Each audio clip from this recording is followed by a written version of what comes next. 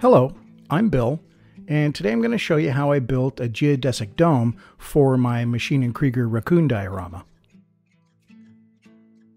This was originally just going to be a display base, but after building the kit, I just kind of dug the little Maschinen Krieger and then got this idea of building this geodesic dome where he's looking into it. I eventually figured out it's just a series of triangles in a pattern. So I cut those out on the table saw, and I'll show you how.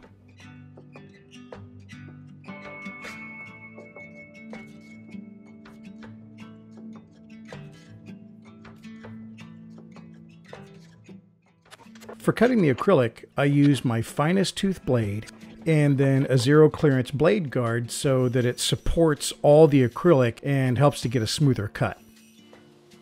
The fence is set to 60 degrees and I'm just aiming for right at the top of that angle, and that'll give me a nice equilateral triangle all the way around. I am going to now try to construct a substructure underneath this to support it.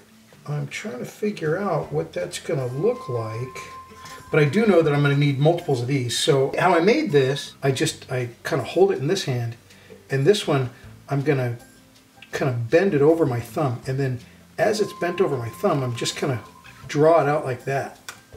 And see, it just kind of bends. So now you just continue to do that. It sort of heats up a little bit. And then I can get that. And as it cools down, it'll stay. This is really fun. I have this book. Visual Dictionary of Architecture by Francis D.K. Ching. It was given to me by my father-in-law, and it is an absolutely fantastic book. I gotta tell you, Ma.K, thank you very much. Right there is geodesic dome. This explains it, you know, visually right here, and it's helping me figure out what I gotta do.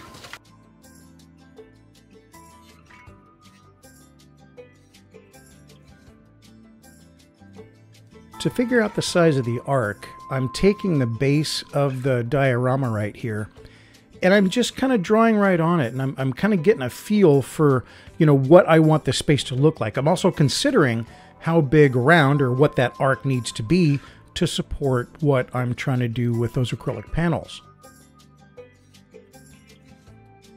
The main purpose for the template is repeatability. You know, I want to be able to make multiples of these. I think I end up making 5. And they're all relatively the same. Now, along with making those 5 the same, I also needed to make a bunch of cuts of this thin, kind of tall I-beam that's going to span those 2 longer sections. And so I made this little cutting jig so that I can also cut those to the same length every single time. And then by reversing them, laying them flat between those 2 pieces and gluing them in, sometimes I had to sand, you know, to kind of just get it just right, I was able to create a real nice little structural section here.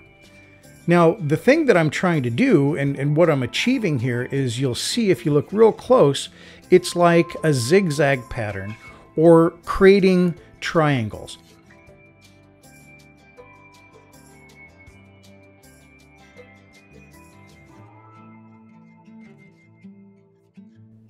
Now, as I built each section, you know, and joined everything together, I was having to cut these, but I used the acrylic triangles as, you know, supports to get the proper angle and the proper lengths for the lengths of structure that I was having to cut and then, you know, glue in here. So it took a little time, but I'm pretty happy with the result.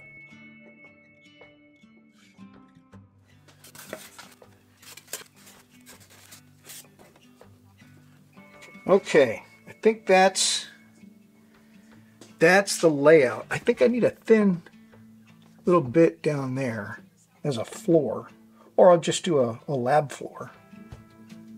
That's probably what I'll do. Right on. I am digging it. Today I am working on the structure and I'm adding bolts. So I got a little paint on here, makes it a little easier to work on. And I'm adding these little plates, and then remember I did a video last week about these Ma.K bolts. They're really cool. Here's the name. So Ma.K bolt heads.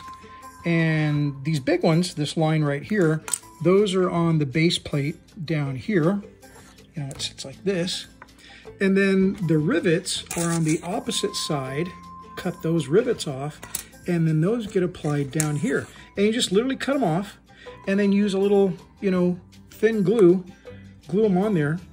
And they look kind of messy right now, but when you get some paint on them, boy, it looks just fantastic. So, yeah. So I got a bunch more to do, just all these little plates in here. And then this thing will go and get another shot of this black, and then I'll go on to some white paint.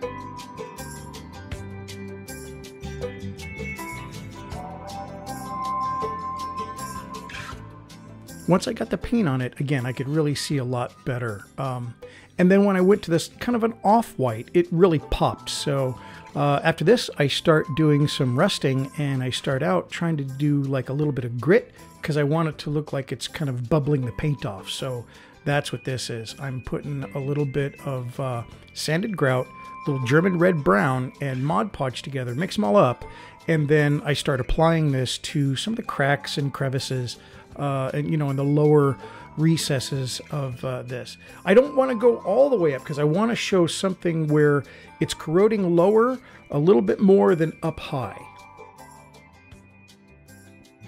Now, the one color that kind of surprised me a little bit was black. When I started adding black, because I'm doing this like in layers, I start with the red brown, the German red brown. Then I'll go with some lighter colors, and I'm blotching around these areas. But then when I came back, like the last thing with the black, that tied everything together. That looks like something where it's not only rust, the black means there's some other corrosive agent in there.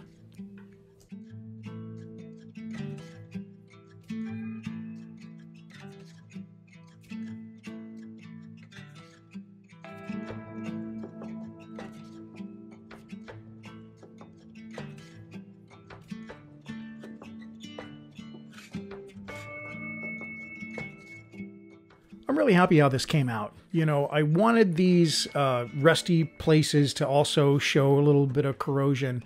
This is supposed to have been exposed to the elements for like 2, if not 3 years. And so I needed to make sure, you know, that I saw some real aging there.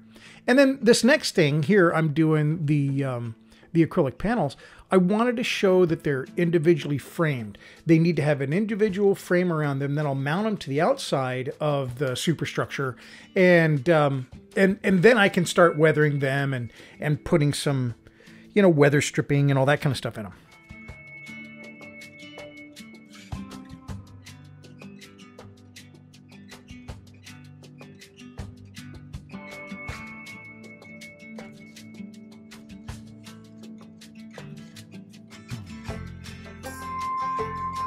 Yeehaw. That ain't so bad. I like it.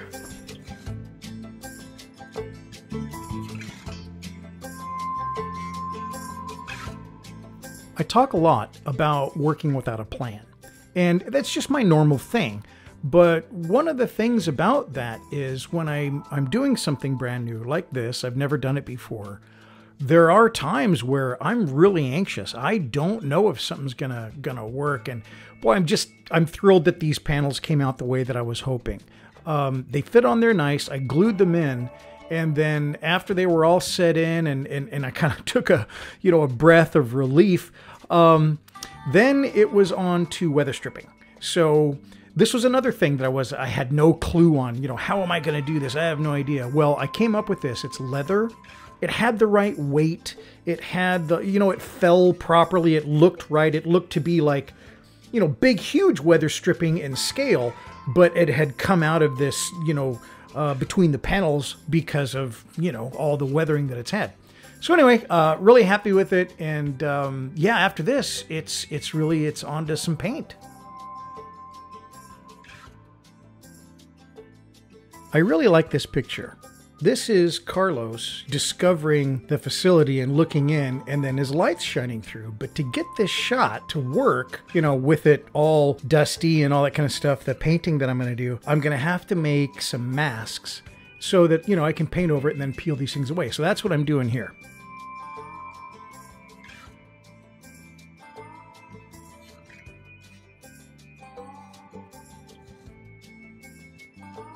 The original idea here was to have some pretty heavy dirt, not just dusting, but, you know, there'd been wind and events that really brought a lot of dirt, so you couldn't see through, and it was like really crusted on top and like piles of dirt. Well, that didn't really turn out to be what I ended up with, because once I saw how it was kind of, you know, blocking the light and how this worked, I thought this is just great. So once I peeled these guys off and then I saw through it, I knew I'd made the right decision.